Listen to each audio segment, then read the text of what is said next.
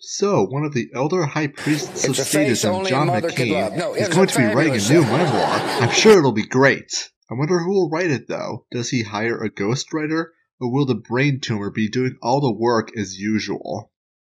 So, former President George W. Bush made a reappearance recently, Thursday, October 19th. He has been mostly silent since his presidency, and even during his presidency. I presume he has been cloistered, reading up on philosophy and politics, reflecting on his experience both as a president and a president's son on the campaign trail over half a dozen times. What words of wisdom does this grand elder of statism have to share? Is it for us? That we should look to our common heritage and other things that unite us as a people while we are bombarded with propaganda from both sides trying to divide us? Maybe it's an open letter to God Emperor Trump. Words of encouragement and advice for a fellow Republican president could be something else entirely that will enrich the popular discourse. Either way, I'm sure they're well thought out, researched, and original ideas. Nope. Democracy remains the definition of political legitimacy.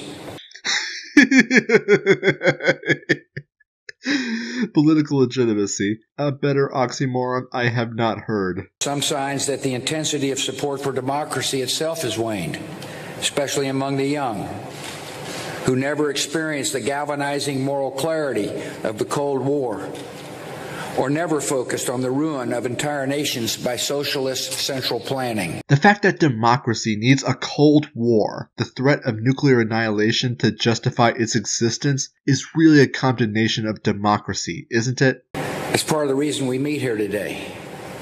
How do we begin to encourage a new 21st century American consensus on behalf of democratic freedom and free markets?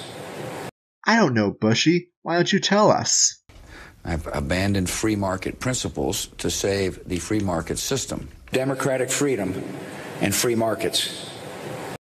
So, in other words, you're full of shit. According to our intelligence services, the Russian government has made a project of turning Americans against each other. This effort is broad, systemic, and stealthy. It's conducted across a range of social media platforms. Say it. We must secure our electoral infrastructure and protect our electoral system from subversion. Russia! But wait, Bush, didn't you say... Bigotry seems emboldened. Our politics seems more vulnerable to conspiracy theories. We must secure our electoral infrastructure and protect our electoral system from subversion. Conspiracy theories. The Russian government. Conspiracy theories. The Russian government. Conspiracy theories. Pick one. Finally, the call to action calls on major institutions of our democracy, public and private, to consciously and urgently attend to the problem of declining trust.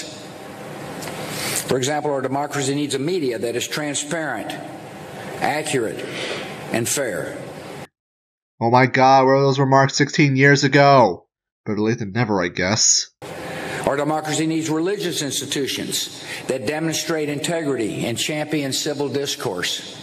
Yes, for the love of God, churches, stand for something. Our democracy needs institutions of higher learning that are examples of truth and free expression.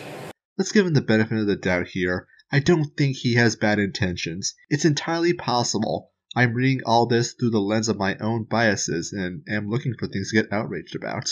Yes, he's finally saying what needs to be said. Little did we know that the repressive governments would be undertaking a major effort to encourage division in Western societies and to undermine the legitimacy of elections. Then again, I might be also justified.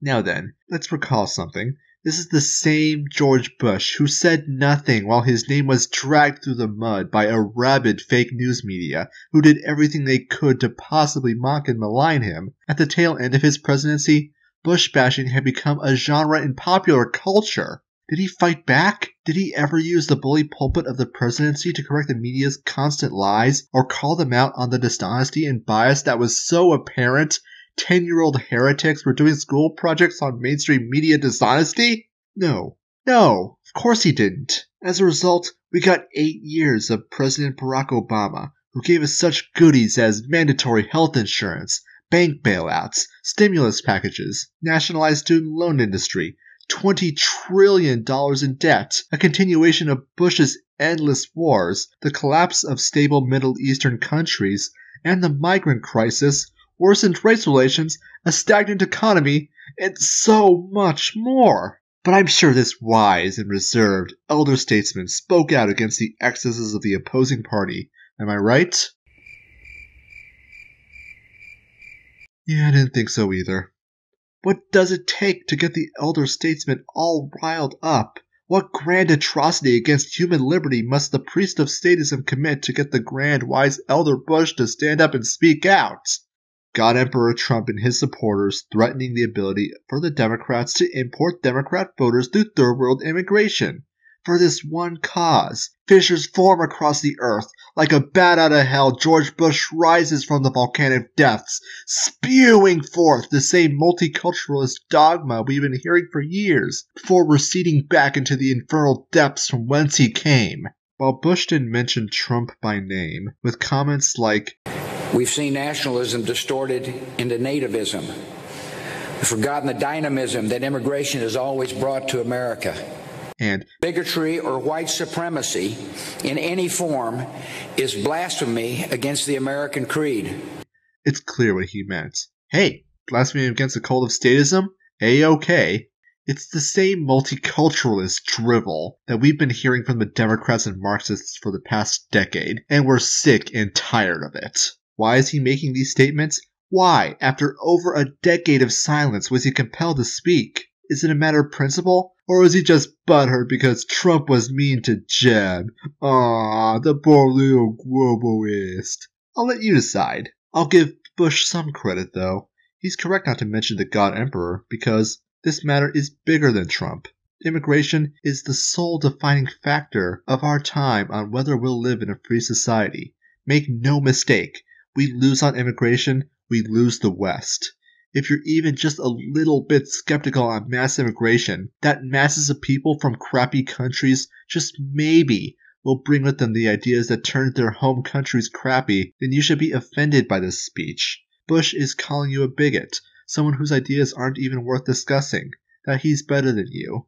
Okay, maybe he's not actually saying that, but I thank him for the clarity so that I know where he stands.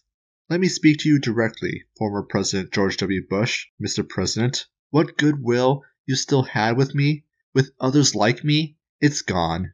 It's dead and buried, pushing up daisies and dancing with angels in the streets of heaven. It's sad, really. For the longest time, Mr. President, I defended you. I wanted to believe you were doing the right thing. Nobody who took the kind of hits you took from the media could possibly be that bad. But then I remember what you allowed to have happen during your administration. What you campaigned for. The Patriot Act. No Child Left Behind. Medicare Part D. The botched Iraq and Afghanistan invasions that were based on dubious evidence. And the TARP bailouts. Mr. President, Mr. Bush, George. I just wanted to say, I was right. You weren't nearly as bad as the mainstream media made you out to be. You're freaking worse!